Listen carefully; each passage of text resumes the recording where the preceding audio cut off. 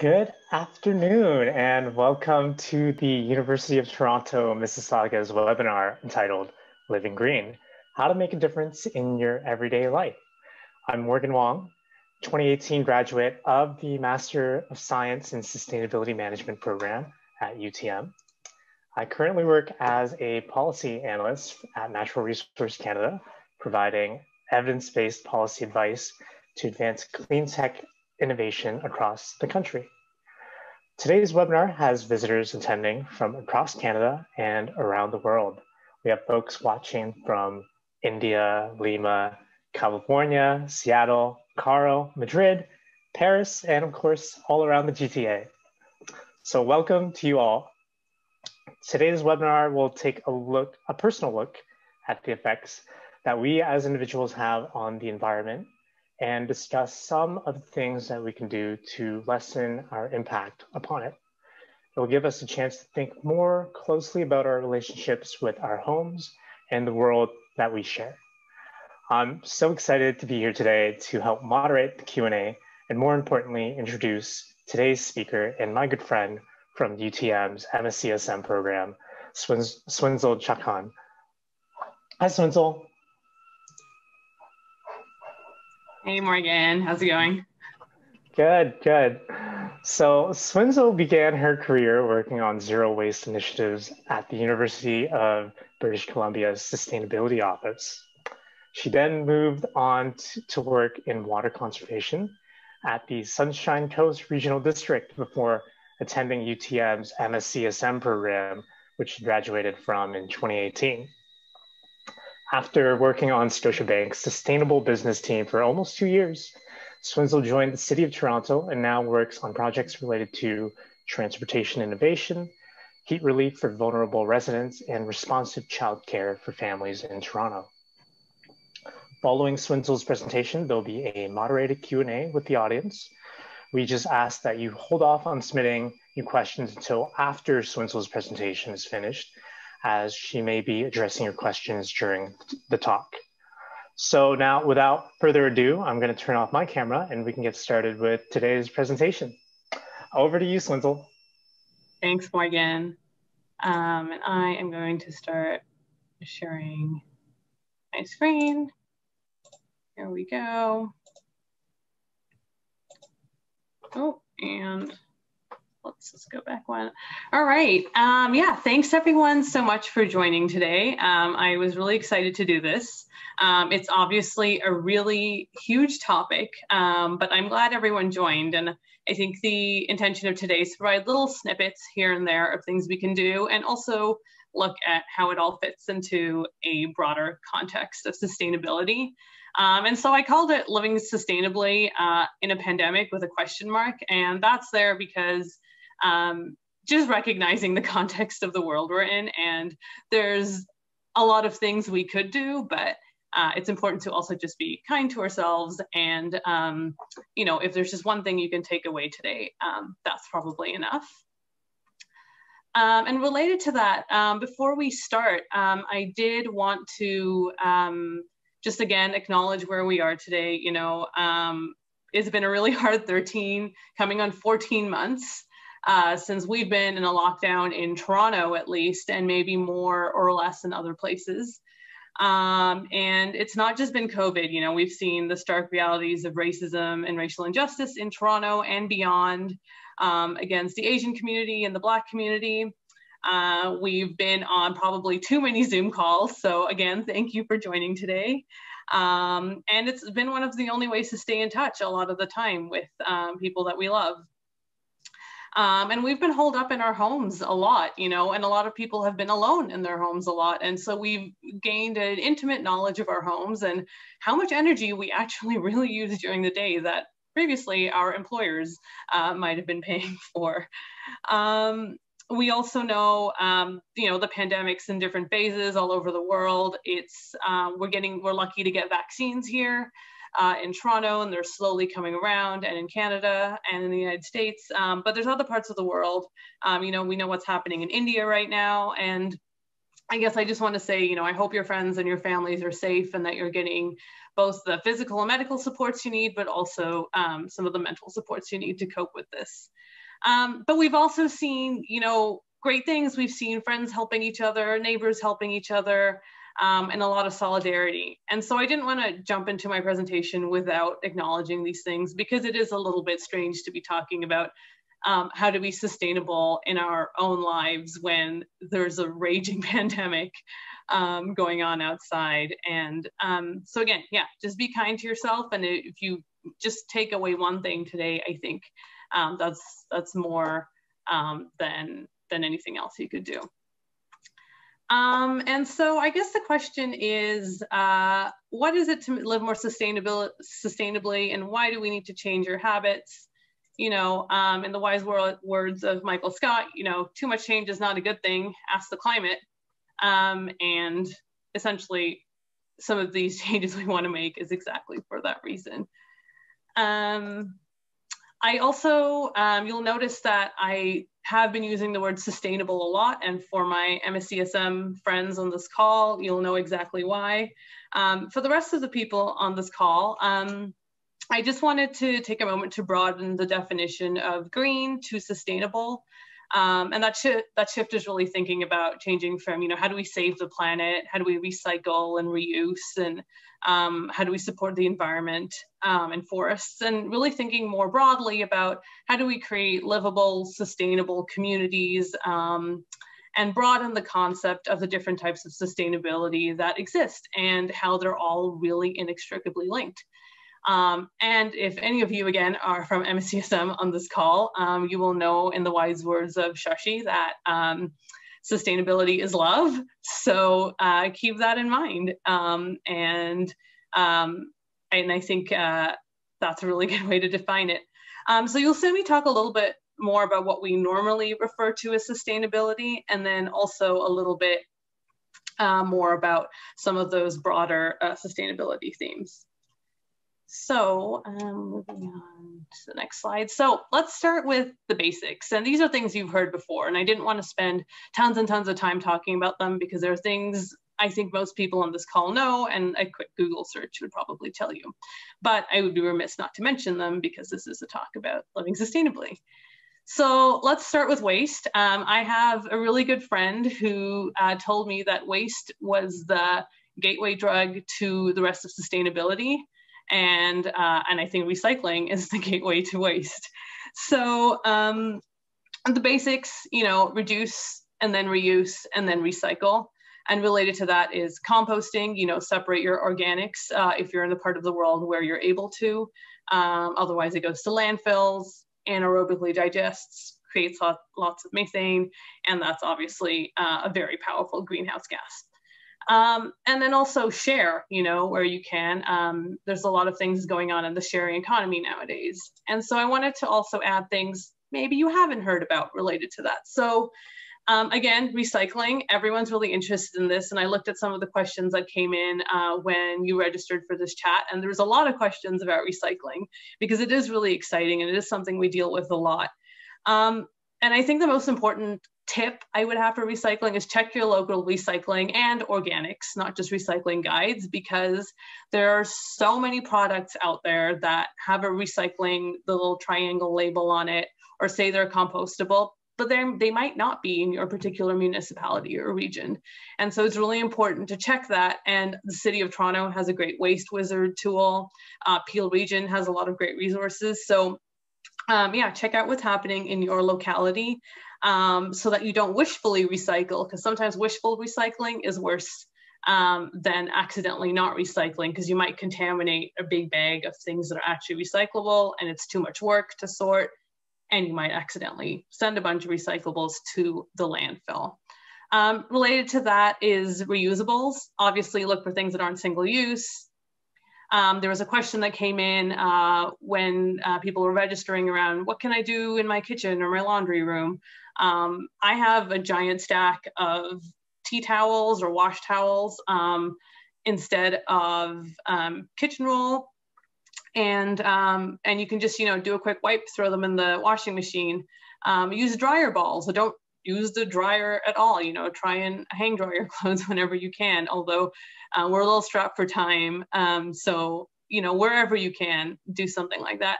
The sharing economy is something I'm very excited about, and we're seeing more and more examples of it. There are tool libraries where you can rent, you know, like a drill or a saw or whatever you might need that you don't want to have in your home all the time.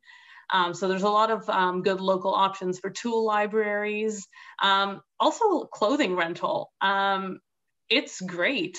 You don't have to buy clothes once and then if you don't want it, you know, have to do something with it, you can just return it, or, you know, buy clothes that you'll only ever wear once, and then return those and then share it with someone else. And it's a really cool model that if you're ever going to a fancy event, worth trying out.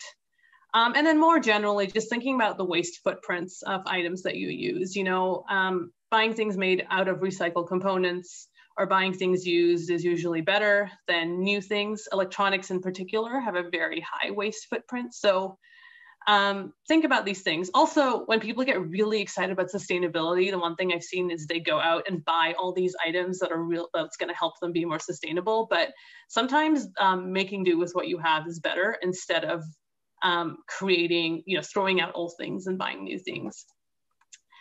And then we'll move on to water. This one is near and dear to me because I used to work in water conservation. And I'm very excited about it. And so the things you might have heard before are things like using aerators. So there are things you can add to your faucet that aerate your water, add more air to it. And so your pressure is maintained, but you're using less water. You know, obviously taking shorter showers, you know, shower with a friend, use high efficiency dishwashers, and things like dual flush toilets. And then maybe the stuff that you haven't heard about as much or haven't thought about as much. But, and this one I'm really passionate about is learn about your local water supply. It's really interesting when we think about where the resources we use actually come from. And sometimes they do tours. Sometimes they have really cool locations you can visit. There's you know, there's cool places in Toronto that you can visit when it comes to local water supply, Lake Ontario being one of them. And then also the general water conserving changes that you might have heard about, you know, if you're a gardener, use things like drip irrigation, which uses far less water than a sprinkler system.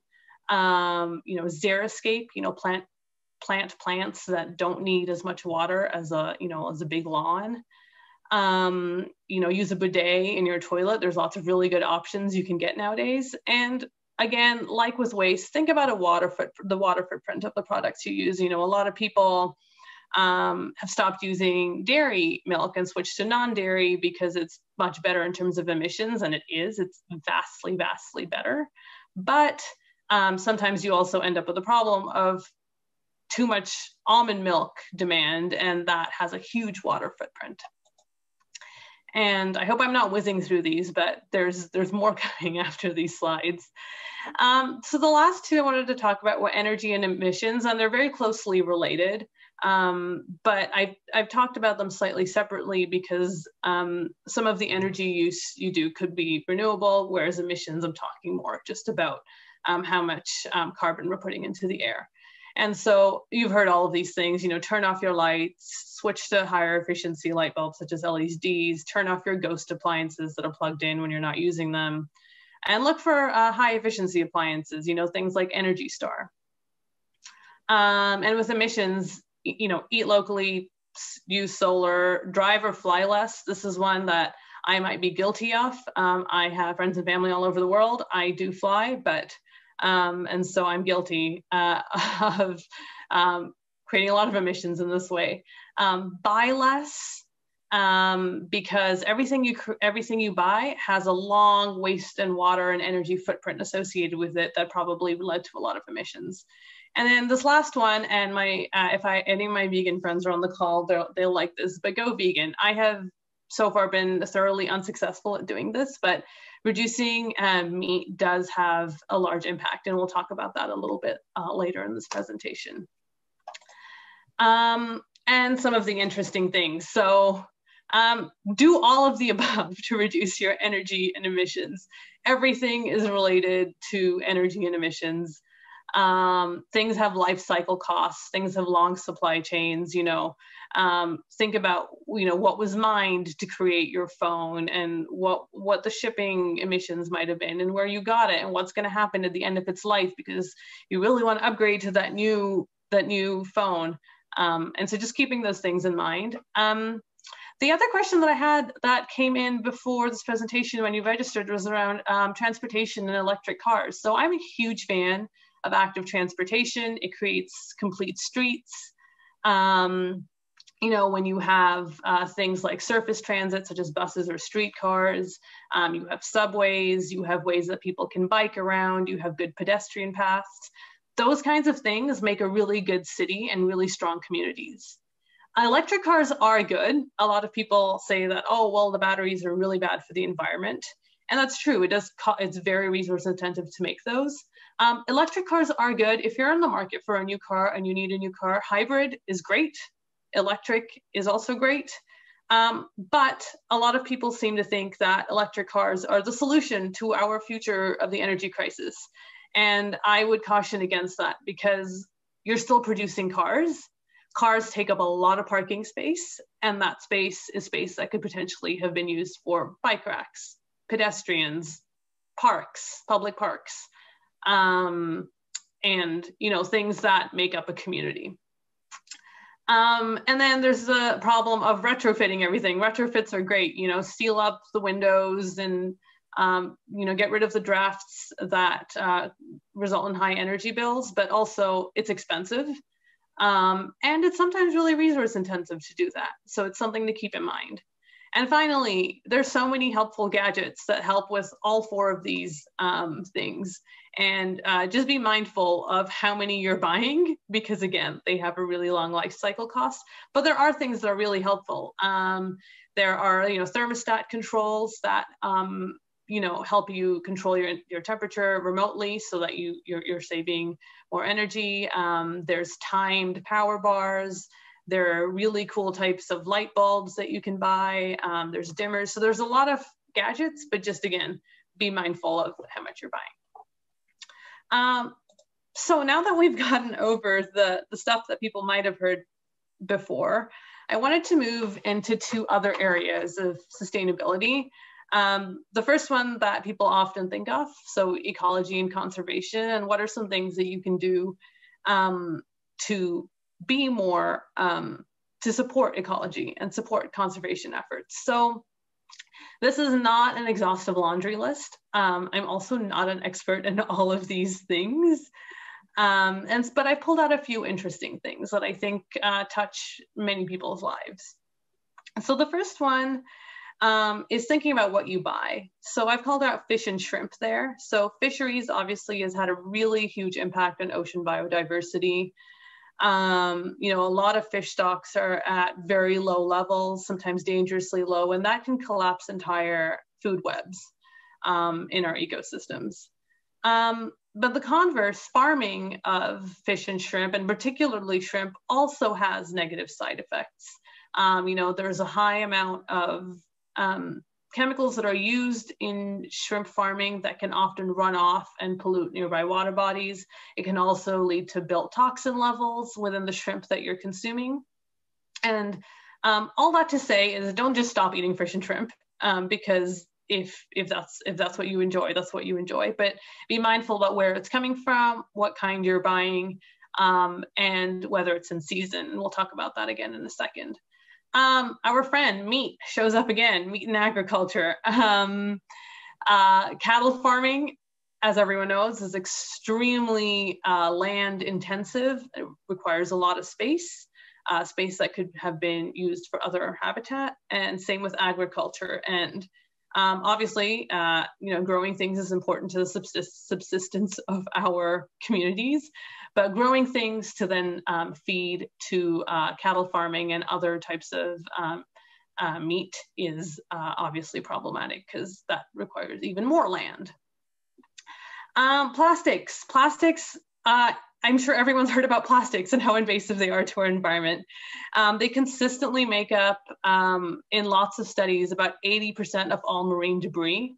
And there might be now around 5.5 or just over 5 trillion macro and microplastics floating in the open ocean. And you can't even imagine that number. And the ocean is huge, but that's also a huge number. And there's a lot of species in there being affected by this.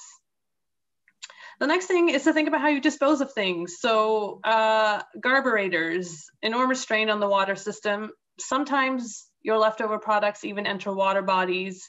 This can lead to algal blooms, and a lot of what we dispose of in general, such as like, and this is not related to carburetors, but in our fertilizers and things that we use that can run into water bodies can be really harmful to the water bodies we live near. And Lake Ontario, where I am currently, also suffers from a lot of these problems. Plastics, again, plastics don't break down, or if they do, it's sometimes even worse. They become microplastics. So again, just be mindful of your plastic consumption. And e-waste. So e-waste is generally pretty recoverable. It's easy-ish to recycle, somewhat, with a caveat. But a lot of times our e-waste products don't end up at the places that would most responsibly recycle them. And a lot of recycling plants have hazardous work conditions for the employees who work there. And sometimes they end up at illegal recovery facilities. This is particularly true in Ghana a few years ago. There were a high number of cases of really, really dangerous e-waste recycling. And so I have a Learn More section on the right side over there. And so this includes Every Tree Counts. So I'm a really big fan of learning about the environment that you live in. So a professor at U of T introduced us to an author. His name is Alan Durning, and he wrote a book called This Place on Earth. And he says in that he feels that a sense of place is what is missing from people's lives, and that if we had an anchor, it might turn the efficiency of our industrial society to the ends of enduring longer rather than producing and consuming more. And so he says that a greater rootedness to our environment might be the force that will deter us from eating our habitat alive. And so that's why I have Every Tree Counts on here. Learn about the environment you live in. Every Tree Counts is Toronto's tree guide. Most cities have a tree guide. There are loads of resources online, but walk around and learn about the environment that you live in.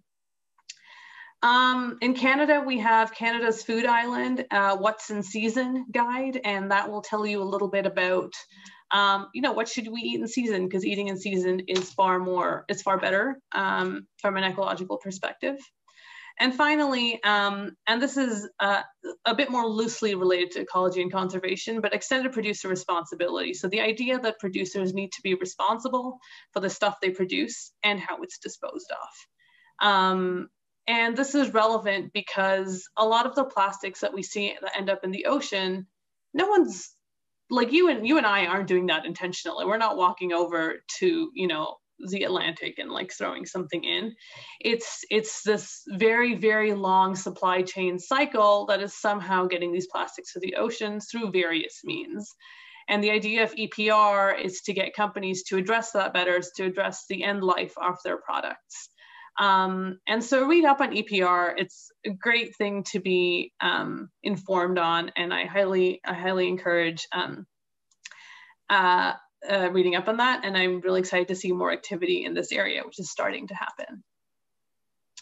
I'm going to move again to the next slide, and this is switching gears a little, and this is moving away from what we've been talking so far to the more environmental aspects of sustainability, and how we can make changes in our lives that support these causes, because they're often really inextricably linked with environmental issues. For example, we know that waste processing plants use a lot of manual labor, sometimes in hazardous conditions. That then becomes a social sustainability issue. And I think millennials and Gen X feel particularly close to this issue, because we're the generation, working gig jobs, feeling the effects of precarious employment, on constant contracts, feel the ramification of not being able to be paid a living wage, the struggle of owning a home. And so even so, we're probably, the people on this call might be in the privileged few, because it's often our low-income workers who are paid extremely low wages. And we're somehow living in a society where this is okay and this exists. So again, watch what you buy and where you buy it. So, and these are things you might have heard before. So coffee and chocolate is an extremely labor-intensive, has a very extremely labor-intensive supply chain, and often in very poor condition. Workers work in very poor conditions and don't get paid very much. There was a video recently you might have seen of a worker on a cocoa farm being given a Cadbury chocolate bar, and it was the first time he had actually tasted chocolate, which is incredible because he's on a cocoa farm making chocolate, but it's just the discrepancy and the disparity in wealth and development from the start to the end of the supply chain is nuts. And so you can look for things that are fair trade, which have commitments to higher ethical standards, higher environmental standards. Meat, our friend meat comes up again. Meat production facilities, and I know this particularly in the context of North America, have one of the highest occupational serious incidence occurrence rates of many industries. They also had very high COVID rates this year because of the working conditions, the crammed working conditions. And it is all around just a very difficult industry for people to work in, and sometimes a poorly paid industry. So it's another thing that we should be careful about and mindful of in our consumption, and look for sources that are perhaps less large factory produced. Clothing and fashion, I won't talk about this one for too long, but as we know, make wise decisions about your clothing and fashion choices, because there is, again, intensive and poorly paid labor in these industries. So I'll move on to the where you buy, because that's a little more practical in our lives. So online retailers, there's one particular online retailer that also has the name of a very big forest in Brazil that is particularly problematic. You would have seen that there was a move for workers at Amazon to unionize in Alabama earlier this year. And that was because of the really poor working conditions as well for those retailers. And also there's other ethical implications. A lot of giant online retailers, such as Amazon, have been known to, farm data of the retailers on their platform and then take their product ideas, make them their own, and undercut them, sell them at a lower price. That's not great for strong communities. Big box stores, some are good, some are better, some are more evil, but they also don't deliver that community feel that you want from buying from your local grocer. A lot of big box grocery stores have lost the faith of consumers this year in a consumer report that was recently published. And this is partly due to the poor pandemic pay that was given to them, poor compensation. Some workers were given badges saying, congratulations, you're an essential worker, but nothing else. And that's not good enough. And finally, food delivery. Food delivery is an extremely precarious job to be in. Again, workers usually not very well compensated, and it's really not a sustainable way for them to be living and for us to be supporting that kind of work.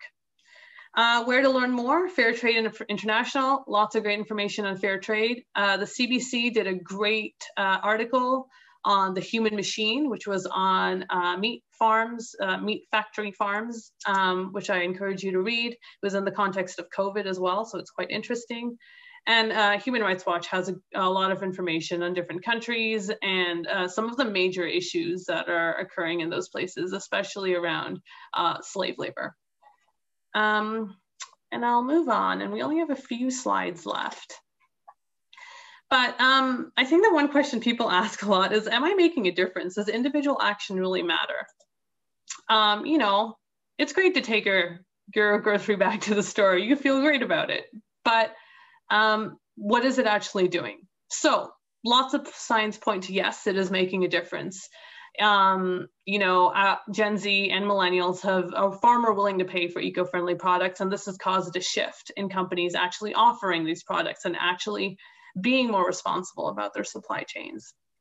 COVID-19 lockdowns have improved air quality in cities because people are driving less. Shopping has become a political act. Again, companies are offering more options. And so yes, individual responsibility is actually essential and a big part of solving the climate crisis. For example, and this is an American statistic, but cutting just 1/4 of a pound of beef a week, which is about 1 hamburger, is the equivalent of taking 10 million cars off the road for a year, which is a lot. By adjusting your thermostat plus or minus 2 degrees in the summer and winter, you could save just under 1,000 kilos, just around 2,000 pounds of carbon dioxide per year, which is 6% of the average North American's total emissions. And so, there's a number of ways you can live sustainably, as we've talked about here, and COVID has really showed the impact of that. Pollution levels dropped 30 to 50%, but carbon emissions only dropped 4%. And we'll talk a little bit about that in the next slide, which is the converse of what I was just talking about, of am I making a difference? We all know that the top 100 companies probably have the most negative effect on the planet. And there's something that we need to do about that. And we've heard that, Gen Z's smaller carbon footprint still might not be enough. There are companies that, that tout themselves to be super sustainable, have super ethical supply chains. And when we actually test those companies, they don't pass even a basic test of what a transparent supply chain is. We hear examples of your cotton tote is not great. I actually disagree with this one. I think if you can take a reusable bag to the grocery store, you should. Just don't buy a bunch of cotton bags in order to do this. Take whatever you have at home. There's a great podcast on NPR around how big oil misled the public into believing plastic would be recycled. And there's this whole expose about plastic and how it's really not that easy to recycle. And we put it in our recycling bins, but does it really get recycled? I really encourage you to listen to that, and I think there's an article on it too, or read it. And it took a pandemic to prove individual actions alone won't solve the climate crisis. With only a 4% reduction, that's not very much. And in some ways, conscious consumerism is a distraction. The small steps, that we take to recycle, to buy a blouse made of organic cotton or made of hemp, they change the world in a small way, and they create ripple effects that are really important that cause slow change. So if I do it, maybe my friends will do it, maybe their families will do it, but it's a very slow change. And there's a fear that this conscious consumerism can deliver complacency and make us feel like I'm doing everything I can, therefore it must be okay. And the idea of shopping your way to sustainability is also fundamentally flawed, because yes, you might be reducing your impact slightly, or you might be creating more products, but at the end of the day, you're not doing anything regenerative that actually takes steps to have a net positive effect on the environment. And I did want to end on a sad note, because I do think there's a lot of hope, and I am always heartened by the efforts that people put in.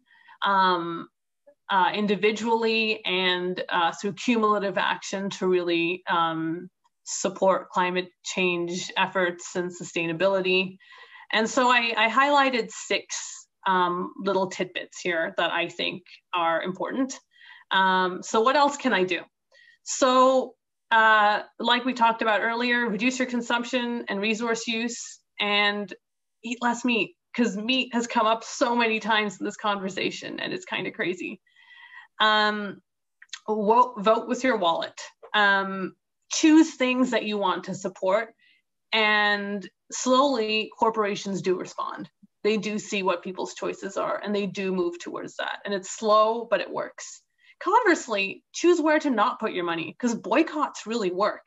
Maybe they don't, affect a company's bottom line, but the reputational risk to a company is huge. And we've seen a lot of companies in the past change their practices just because of a boycott.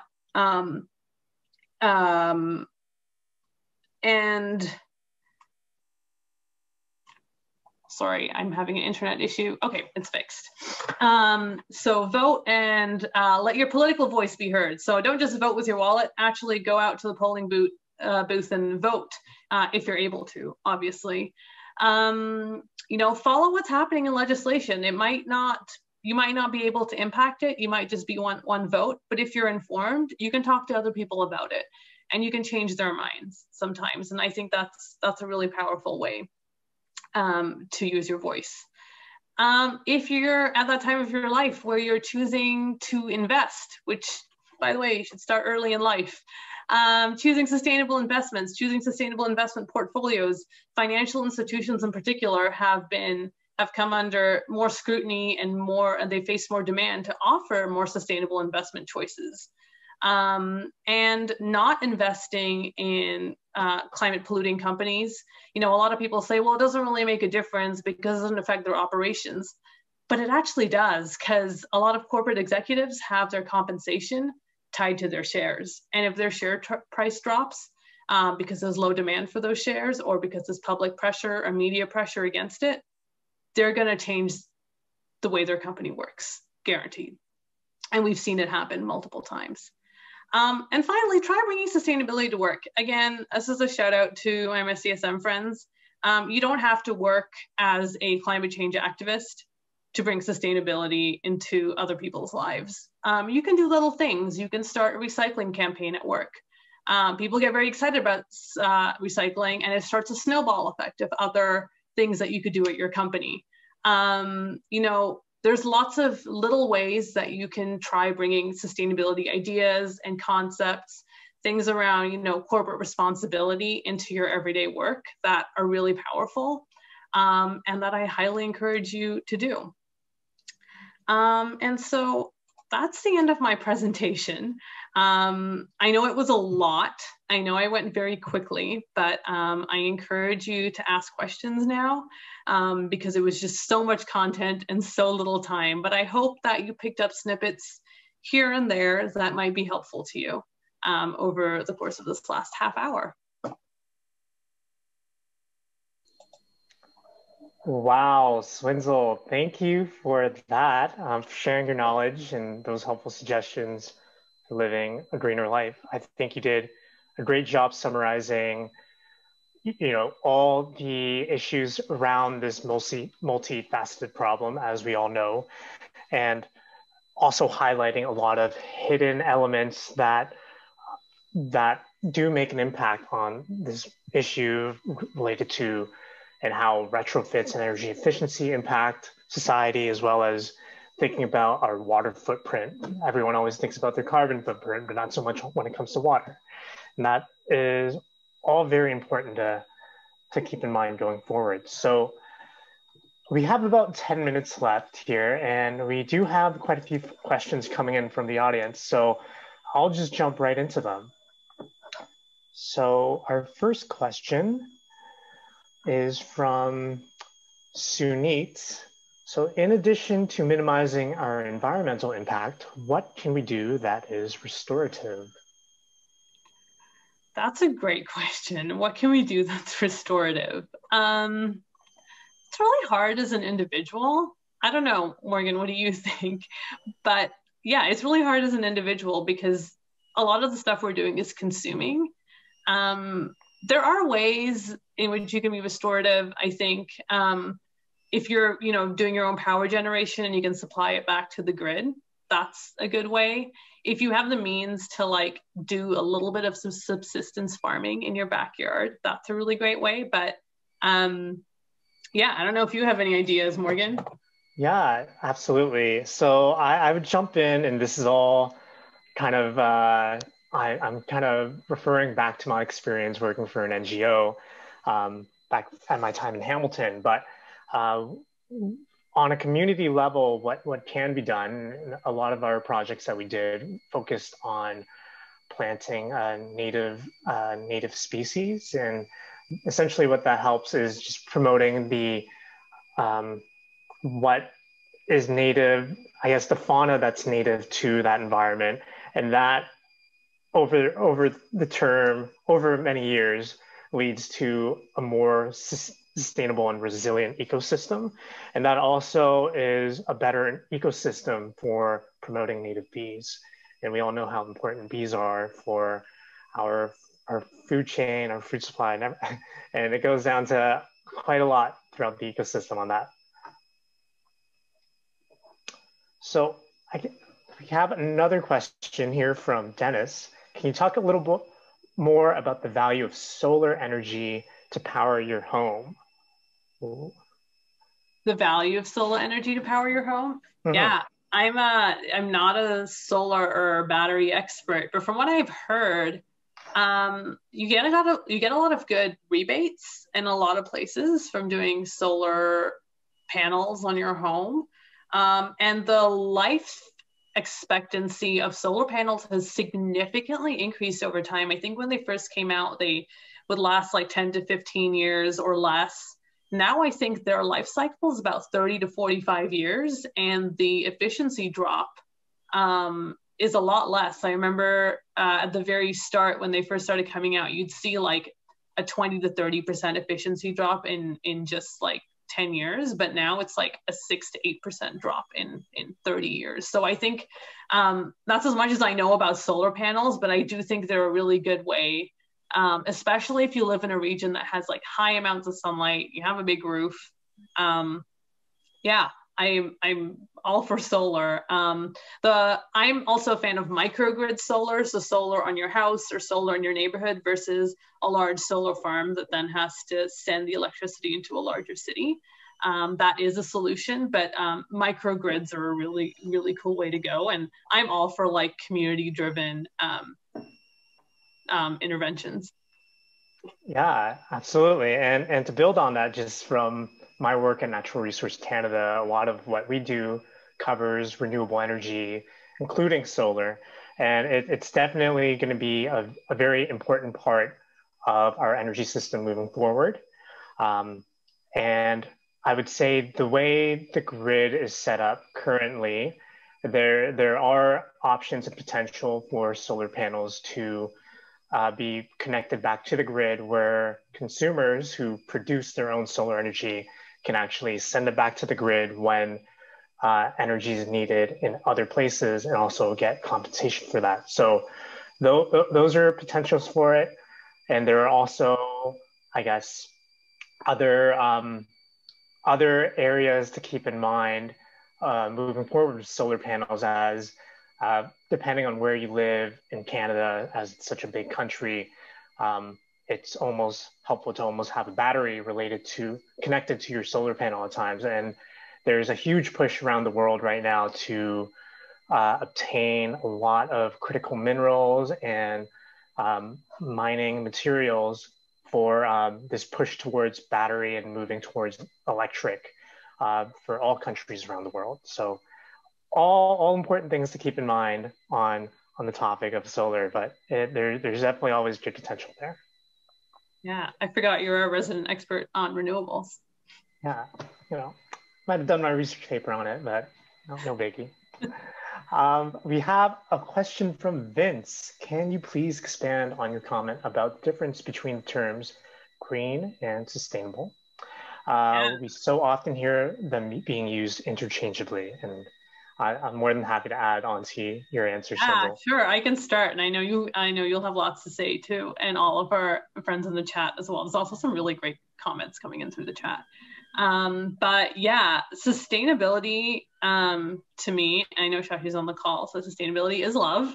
But yeah, sustainability is thinking beyond just the environment and emissions and direct impacts, and that's I think what people usually associate with green. Sustainability includes social sustainability, thriving communities, environmental sustainability. And then if we think about it in the business sense, also economic sustainability. So if you think about it in the context of a company, they'll want to have a triple bottom line. So that's profits, but also environmental and social goals in their sustainability, because all three of them will make the company preserve into the future. But yeah, it's sort of a nebulous concept, and a lot of people have their own ideas of it, but I do think it's a more holistic view of how we approach things related to the environment, because they have impacts in other areas too.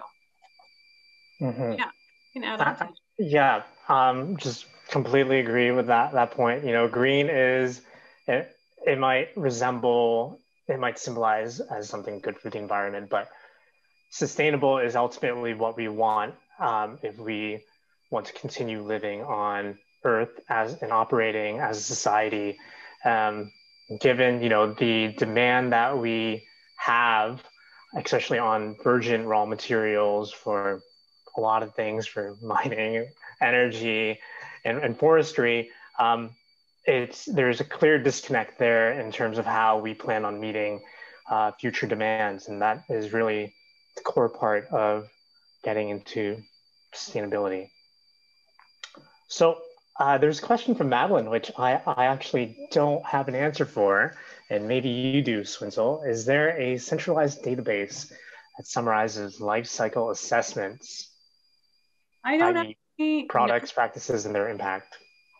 I don't actually know the answer to that question. I know there's people do life cycle assessments on particular industries, but I don't know if there's a database that covers it entirely. Yeah, that's a great question. Probably something we can look up after this. For sure. And I believe our time is almost wrapped up here. So we'll do one last question, and it's from Rodrigo.